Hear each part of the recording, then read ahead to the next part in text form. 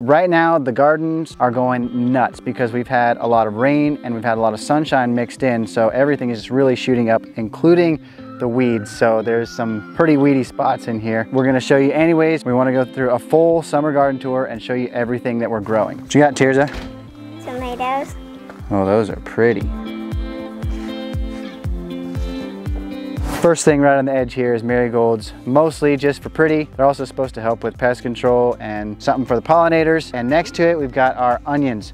Onions are growing really nice. You can see down here how big they're already getting. It is something that we store for the winter. We actually just brought some onions up from our root cellar. We're in July now. Brought them up from our root cellar from last year and they were still just like they were picked yesterday. So I'll take you in farther here and show you some of the other stuff we've got.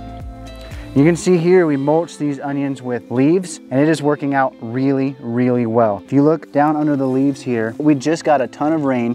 The soil's not too wet. A few weeks ago, we had a real lack of rain going on and Shelly came out here and looked under these leaves and it was still damp under there. Come on in a little farther and right here we've got a bed of carrots. They are looking really nice too. Growing nice and big and bushy. You can tell that there's some nice big carrots down there. I said this in another video that we just did that you really want to do when you're wanting to store vegetables like onions and carrots is plant them far enough apart so that they can grow plenty big. The bigger they are, the better they'll store for the winter. On down here a little farther is our garlic. This is spring garlic that we planted. We usually basically just forget to plant fall garlic and we do it in the spring, but it works out really well and it still stores really well.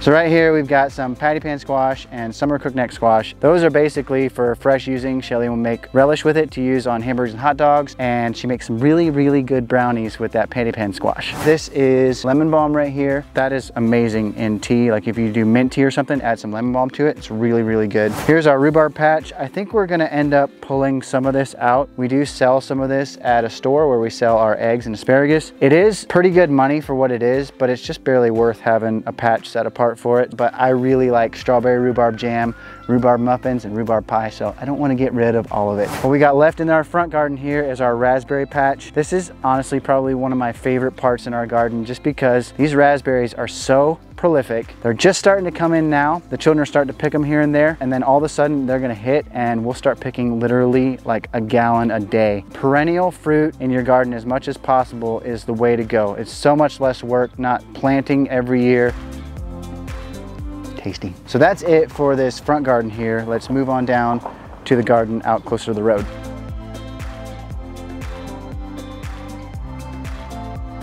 What you got on, buddy? Where's the farmer's hat? Let me see it up close. Hold still.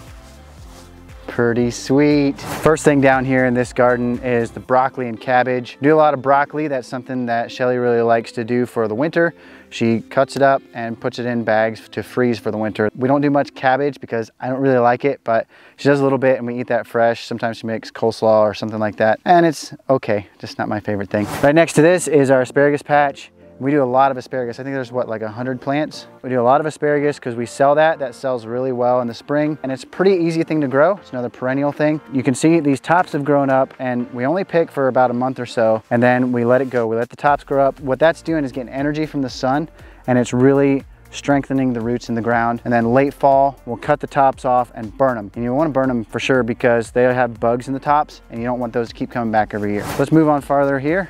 Right here was a few cabbage plants that we had, and yes, it does look very weedy. Shelly didn't really want me to show this to you, but it's just part of life. This is the way it is, and like I said, we've had a lot of rain and sun mixed in, so everything is just really going up. Everything except the cucumbers, that is, and this is our few little cucumber plants here. We keep trying these every year because Shelly really loves them. It's something that we just can't grow very well. I don't know why. We have to keep trying to figure that out. Seems like everything else we can do pretty good at, but the cucumbers has always been a real struggle for us, but Shelly loves them so much that we keep trying, and I'll keep trying for her. Next up, we have our strawberries. We have a pretty decent sized patch here. We pick a ton of strawberries in the spring. These are done now. After we're done picking them, we mow them down, and then right now they're growing up in weeds, but we need to take those weeds out. We'll till between the rows, and then once winter comes, we'll cover those with straw. But we really love to have strawberries to put in the freezer to have for smoothies and stuff. Next up right here, we've got our green beans. We don't have a really big green bean patch. When we were doing market garden, we did a ton of green beans. We did succession planting to keep them going because they sold pretty well. We don't do a lot of them now. Shelly doesn't think it's really worth it to do a lot because they are a lot of work to do picking. I don't like picking them. And then the canning and stuff like that, but I really like canned green beans. She said that if we got a pressure canner and we did green beans, I was gonna have to do the canning. And you're gonna can. Mm-hmm. That's what she tells me. So I guess I'm gonna have to give that a try. Maybe I'm looking forward to canning them. I don't know. I'm looking forward to eating them. We've got sweet potatoes in a few different spots. We've got some in a raised bed over there that we're trying out this year, and some on the other side of these tomatoes here. Sweet potatoes is one of our main staples for our homestead garden. They store really well, and they're just delicious in a lot of different ways. Sweet potato fries, baked sweet potatoes, they go into a lot of different dishes. We really focus on doing things like that in our homestead garden. Right next to that is our tomatoes, and kudos to Shelly because she is doing an amazing job with these tomatoes this year. If you remember one of the videos we did earlier, we showed how we got some overspray from the neighboring field over there. Some Roundup hit these things and it was curling the leaves, but Shelly was very diligent in putting some fish fertilizer and seaweed on them and really taking care of them, pruning them, and they are looking really, really good. A lot of people planting tomatoes, they plant like tons of plants, 30 or 50 or 70 tomato plants. You really don't need that many. Plant them far enough apart, take good care of them so they do really well. We only have 15 tomato plants right here, and this will be enough to make all of our sauces: barbecue sauce, ketchup, salsa, tomato juice. And it's enough for our family of 6 for a whole year. All right, let's go to the other side of the tomatoes here. And here's more of our sweet potatoes. Lots and lots of sweet potatoes in this row here. And next to that is our white potatoes. Kind of the same idea as the sweet potatoes. They work in tons of different dishes. You can use them a ton of different ways, and they store really, really well. Don't hill our potatoes with dirt anymore. We used to do that. It's just a ton of work. Now we hill them with leaves, and it works so much better. Let's go over to the raised beds right here next to these. Here's our raised bed with sweet potatoes in it. It is looking really gorgeous. I have no idea how they're gonna turn out. I really feel pretty good about it though, because this soil is really nice. It is topsoil and then with a lot of compost mixed in. For growing potatoes and sweet potatoes, things that grow into the ground like that, the best thing you can do for them is give them nice, loose soil. Next to that, we've got our pepper plants, Orange Blaze and California Wonder Peppers in here, and we use those in salsa. Shelly freezes those to be able to use and stuff throughout the winter. On down here, we have some ground cherries that Izzy planted. Those are just something that we decided to try for fun. Might try to make a pie with them or something like that. You'll see most of the stuff we grow in our garden is very purposeful. With a homestead garden, we need to be really strategic about what we grow, so we're growing the things that we really eat.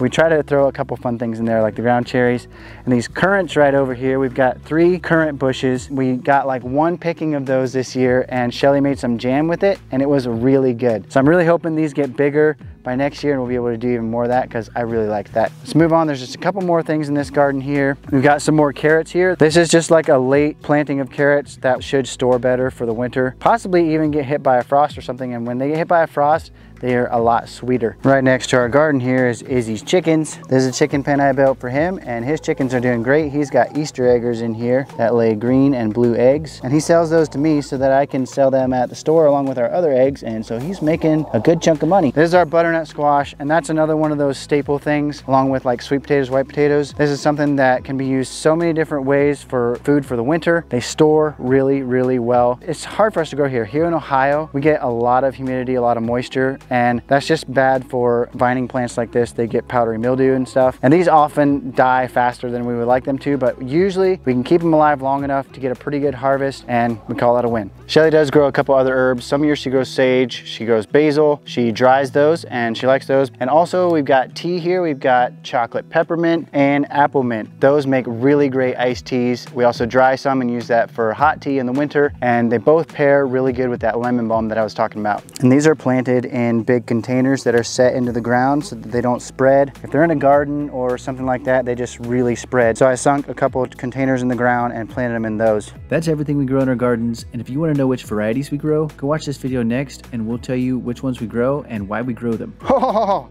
these mosquitoes are so bad. Have them on your neck. Should we just